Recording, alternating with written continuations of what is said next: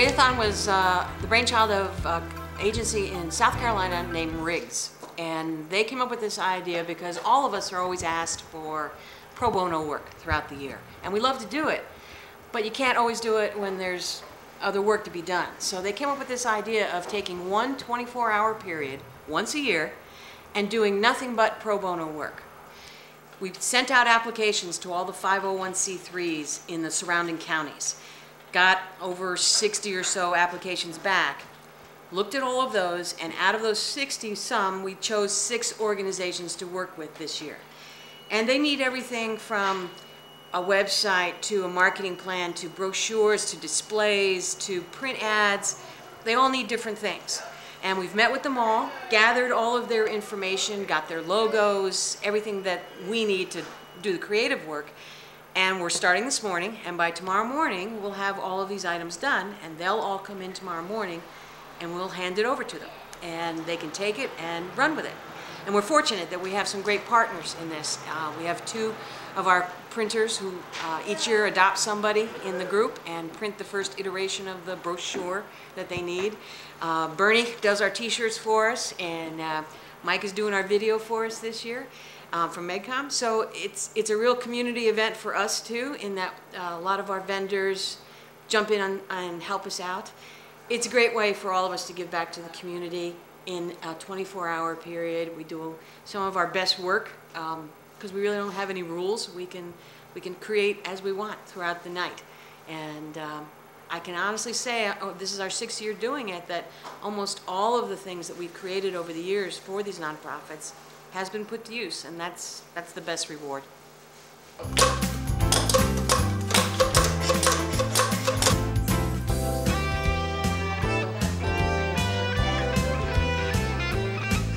Amy's been working on a couple of things tonight. She's already written the copy for a Dress for Success brochure, and right now she's working on the copy for the GATE website, which is what she has up on the screen now. Yes. Right now I am slowly going through all of the things on the navigation. I'm working on the programs now, talking about the therapeutic writing, discussing that, talking about the vocational training, the volunteer opportunities, the hippotherapy, everything that GATE offers for, you know, adults, teens, children with developmental disabilities. And yeah, taking my time with that. It's only about 11, so gonna want to make it go, and then I'll send it off to Beth so she can proof it, and Carol will code it and put it up on the website.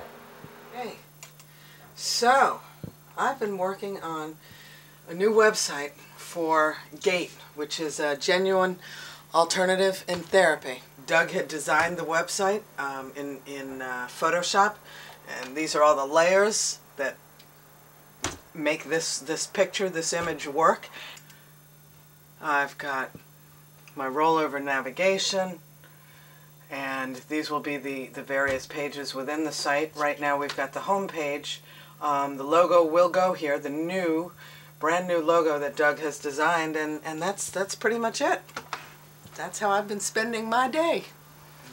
All right, well, besides doing all of the design work, Doug also, at the end of all the projects, takes all of them, cuts them to size, and mounts them onto foam core so that we can present them to the clients tomorrow morning. So he'll go through each of the projects, he'll print out copies of them, fold them so that there's one that looks like it's the real size, and then also mount one to the poster board when we're all done. So Doug, you can give him a better idea of what we're doing here. Right now I'm just trimming out the actual brochure, and I backed the 2 sides together, so I'll fold this down to the true size, and we'll also have another version. I'll cut this out to the actual size also, and we're going to mount it to the foam core boards. And so this way, when we present to everybody, they'll be able to see the actual brochure. And then we'll hand this to the actual people that are accepting it, so they can see what it looks like all folded up and everything. And we'll do this for all the clients. Show them the one for... We have... Yeah. This is for the 44th Meeting House. We have this totally done and ready to go. They they wanted to stick with the size of a church bulletin since this used to be a church. And you open it up, and it gives a quick little talk about the 44th Meeting House. And then the nice thing is, to get all the information that they would like, we have it open up again. So this is set up. They don't have a large printing budget. So what they do, or what I did was, I set this as one color. There's nothing that comes out to the edge of the paper, nothing that bleeds. So this can easily be printed on 11 by 17 standard paper, and then just folded down to size. So they should be able to have this reproduced with the minimum cost. So we'll present this to them as well, and I will print out a version that we can put up on the boards for them so everybody can see it. I've been doing a couple of things. First off, I wrote copy for the 44th Meeting House brochure that Doug now has done the design for, and that one's pretty much done. We're all set with that one. I've been now working on the Candy's Place marketing plan, going through and giving them written out instructions on what they need to do for the brand of Candy's Place and how they need to incorporate that as they go forward, giving them suggestions of things and listing them out here. Hopefully by the time I'm done, I'll have about, I don't know, 20 pages of information that they can take and use. And we hope to actually take their logo and show them what we're suggesting that they do with a new color and a new tagline. And then the other thing that I've been doing all night is updating things on our blog. I'm in the middle of a blog right now where I'm just putting some new pictures up here and showing people about the visitors who have come to see us so far. And I've done this a couple times throughout the evening just to let our friends out there know what we're doing and how things are going. Well, what I'm working on are 5 trifold displays. Family Answers is an organization, a nonprofit organization in Lehigh County, and they have many programs under the umbrella of Family Answers. And they've requested at least 5 trifolds to explain what the different organizations that they have. The one I'm working on right now, it's Ways to Work, and it helps single parents arrange for transportation, economical transportation, so they can hold down a job, so they can get an education if need be to further their lifestyle. And it's a fair amount of work that needs to be done, but I think they'll be very pleased by the time they get it, and I'm looking forward to completion of this project. You're out in the community and someone looks at that and goes, "What's that?" You mean like name tag? No, Oh, just oh. still a little symbol. Oh, okay. Little symbol. Somebody asks and you say, "Well, that's Candy's Place," and they'll tell you that.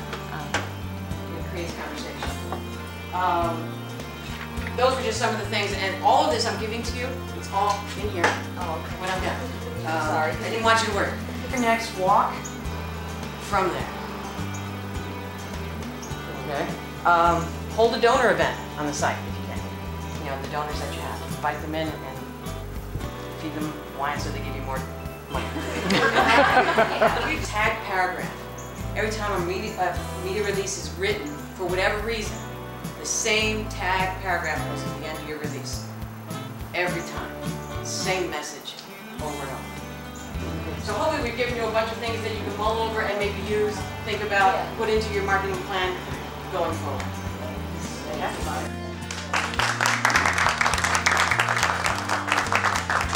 And we came up with this brochure for them.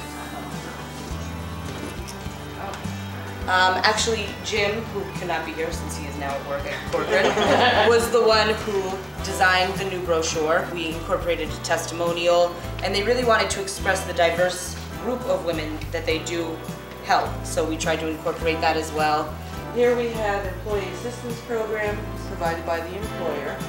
Start Your Family in Shape, which is basically a family preservation program serving English and Spanish. We also have some Spanish. I hope it was spelled properly. We tried to do the best we could.